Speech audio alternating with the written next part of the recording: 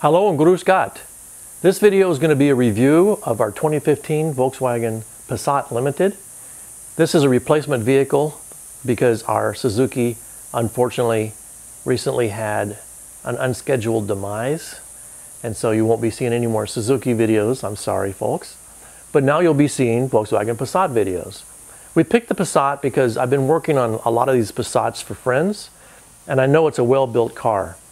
And we got a pretty smoking deal on this one, so I'm pretty happy with it. So this is the outside. The exterior is called platinum gray metallic paint, and the interior is going to be Titan black, and we'll show you that here in a minute. So this comes with a 1.8 liter TSI engine with direct injection, a 6-speed automatic transmission made in Japan by Aisin, 17-inch wheels, hand-cooked tires, and 215 width, fog lights, and chrome trim that's not available on the lower models. So we'll open up the hood and show you some of the engine compartment and talk a little bit about that, as this is a turbocharged 1.8 liter. The engine's a Gen 3 1.8 liter turbocharged Volkswagen engine, and it's a transverse mounted engine, and this is a front wheel drive vehicle. As you can see, the engine compartment is flawlessly laid out by German design, which I like that. Everything's in its place exactly where it should be. The only thing I don't think I like, and I know this from working on these vehicles already, is they're very hard to service. A lot of things aren't really made for user service, as they want you to use the dealer for everything. So I'm going to see if I can get a shot of the turbocharger, which actually sits between the engine and the bulkhead of the firewall. So we're going to try to get the camera in there and see if you can get a shot of the turbocharger. And it's pretty compactly stuffed in there. So here's where the compressor meets the intake pipe on the Honeywell Turbo. That's about all we can show you because it's so compactly stuffed in. And I will show you also a couple other things in here. Talking about stuffed in, this is the Bosch ABS analog braking module, and it's stuffed between the firewall and the engine. Not a very convenient place if you ever have to take it out or replace it. I'm thinking you probably have to take the whole engine out to get to it. Maybe not, but pretty close. The last thing I want to talk about is this cheap-ass battery box that comes with the vehicle. I don't know what this is made out of, probably unobtainium, but it's not very good, kind of cheap. You can actually get a really nice Volkswagen box that goes on here, and that's what we'll eventually do, and we'll make a video. So that covers it for the engine compartment. So here's a view of the trunk. I would say it's more than spacious, certainly enough for 4 or 5 dead bodies, or maybe 3 or 4 illegal aliens, depending on what you're doing in life. It has the cargo blocks that stick on here so you can hold your cargo in place. And it comes with this emergency Volkswagen roadside assistance kit, which includes all sorts of stuff made in China. So that's in here. Anyway, big trunk. Lots of sound dampening, very, very quiet vehicle. So that's all there is for the trunk. Our vehicle came from the dealer with monster mats, and it has a faux leather interior, but it has a real leather wrapped steering wheel. And again, this color of the interior is called Titan Black. Looks pretty nice, has lots of features. We'll sit down and try to describe a few of the things that it comes with. There's also some cup holders and the normal accoutrements that you would find on any vehicle. And first, before we sit down and go through the front features, we'll look at the back seat first. So here's the rear seat door panel. It has the standard accoutrements for a nice vehicle, such as electric windows and switches that you can open and close the door with as far as door locks go. And then there's a center console that comes down for an armrest for the rear passengers. And again, the rear also has the monster mats. And that's about all there is for the rear interior. So this is the luxury version, and it comes with a engine start-stop push-button type arrangement, similar to a lot of other cars nowadays.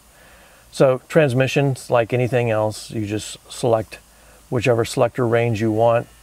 Has a e-brake here, has a place here for like electronics, but I think also because of Europeans, they like to smoke a lot. It's probably really for a cigarette lighter, which sounds all right to me. All of your environmental controls are right here. So you can control whether you want it to blow in from outside, which is right here. And you can select which vents you want. The fan speed is here. And then your temperature range is selectable here. Not quite as nice as our Suzuki, which we were able to program in actual controlled temperatures, but still very nice. It has a nice radio in it, and it has multimedia capability. And it also has a backup camera, so when you back up, it turns on the backup camera and you can see where you're backing up into. So that's a nice thing to have. Comes with an analog clock here. It also comes with a clock here. And it also comes with a clock in the center console. Way too many clocks for me. And it has the normal items on the steering wheel and the various instrument cluster here for your turn signals and brights and things like that.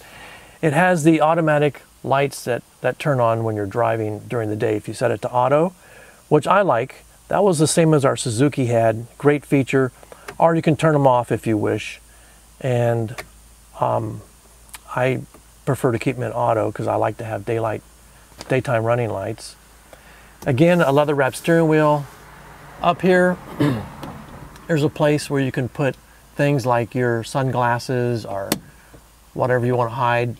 Maybe a little miniature Derringer or something. I don't think so.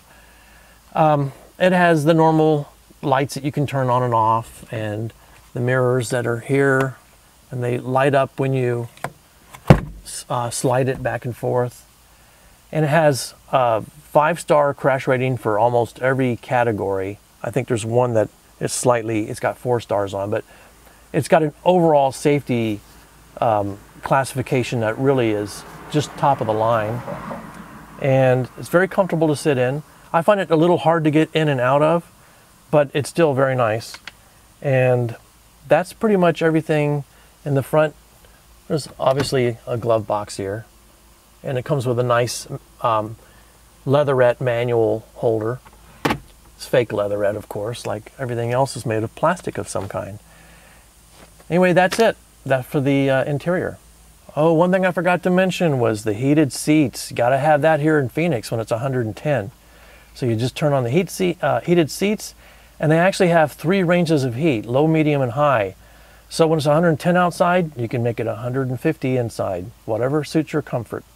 So the Passat Limited came with alloy wheels. These are 17-inch with hand-cooked 215 wide tires, and nothing much to say about them except that they look great.